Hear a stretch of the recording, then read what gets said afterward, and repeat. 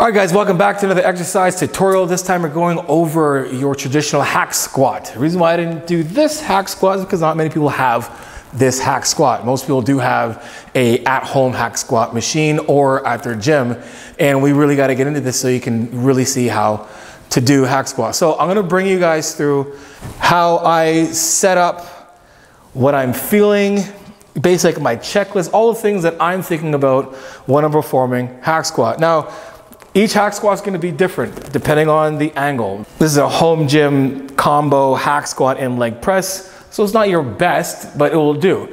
But what I'm going to teach and what I'm going to coach and teach today, it can be applied in all hack squat machines. So first things first, depending on the plate, you're going to have to move it up or down. Now I moved it down because I was bottoming out way too early. Now what's going to happen from that is obviously going to give you a little bit more distance to travel for height and whatnot, right? Or dorsal flexion. So when these plates are like this, the higher the plate is up, the more, think about like right now my foot's doing this, and then if I went like and did this, that's basically what the plate is doing.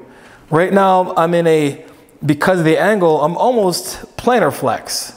Dorsiflex, plantar flex. When it comes to people's mobility doing squats, it's how good is their dorsal flexion or ankle mobility when they're squatting. So when we get that knee over toe, it's basically how far can this knee shift over without the heel coming off the ground, and hence that's why I have squat shoes. Now we got that out of the way.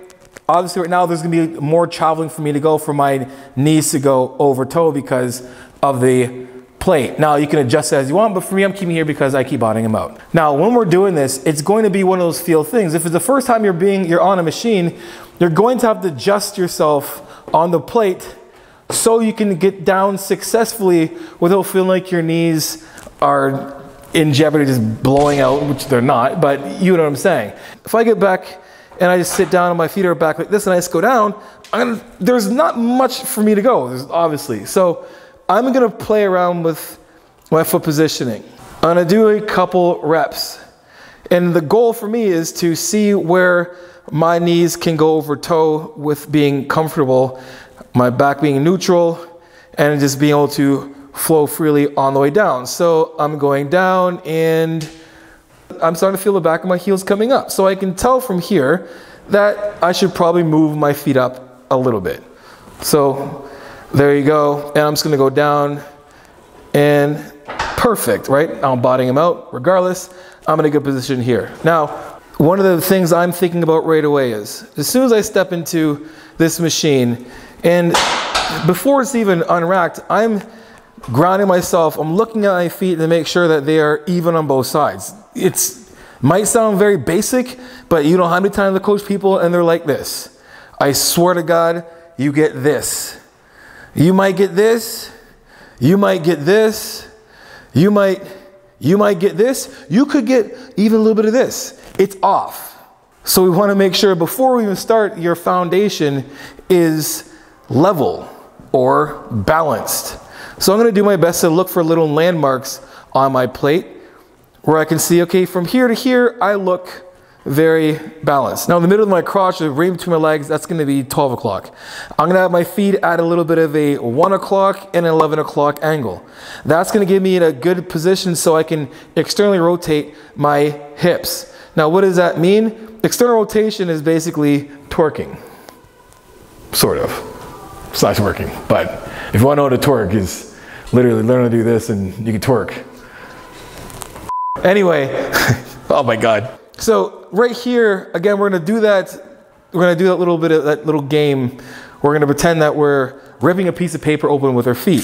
So that action is gonna create this movement, external rotation. And what I wanna do is I'm allowing my external rotation of my hips to align my knees with my toes. That's all we're doing. We don't want to continue externally rotating so our feet start to pull out like this. Now, all we're doing is we're aligning our knees with our toes. So we're going to externally rotate the hips so the knees are aligned with the toes. We stop right there. Now we have our position here. We can adjust ourselves and get ourselves into our position here with our pads on our shoulders. Now, a couple things. I want to make sure that when I'm on this, you can see where the back pad is. I don't want this massive arch like this. This isn't what we're here for. We want this plate here, or back pad, to have our back flush on. Now what happens when I do that? We'll check it out. Watch out, guys.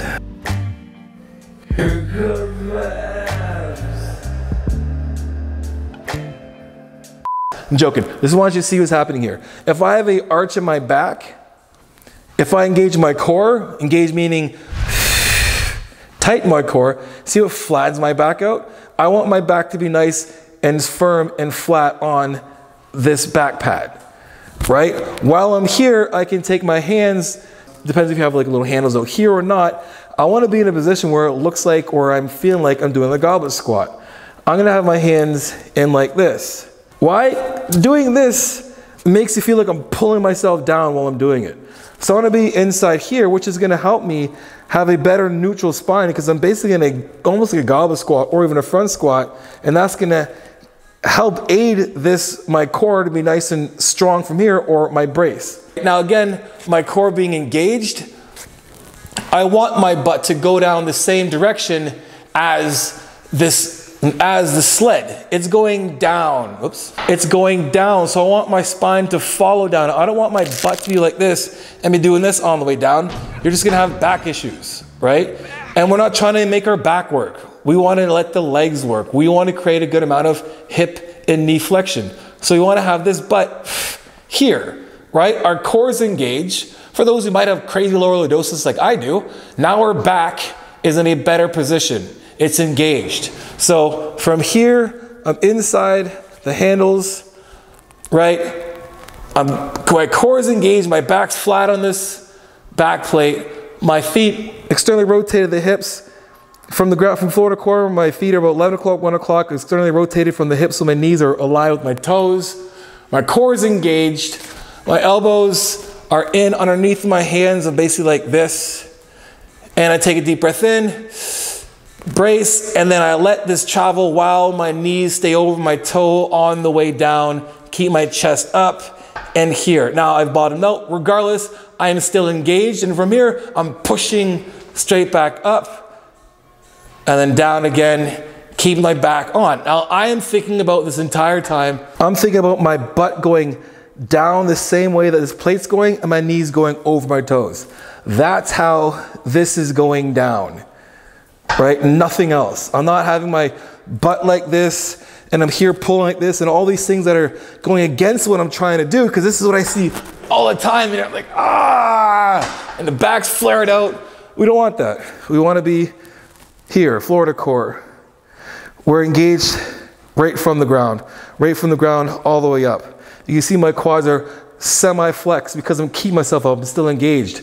My arms are underneath here, underneath the pads. My chest is up. My core is engaged. I let the sled go down by my knees, going forward over my toes, controlling the weight down, stretch, and driving back up, and going back down. Stretch and driving back up. You don't need a fancy machine. Most hack squat machines do the exact same thing. The biggest difference you might see is the angle of the hack squat being more vertical or horizontal depending, but you're doing the same shit. So you can apply this the same way on any hack squat machine.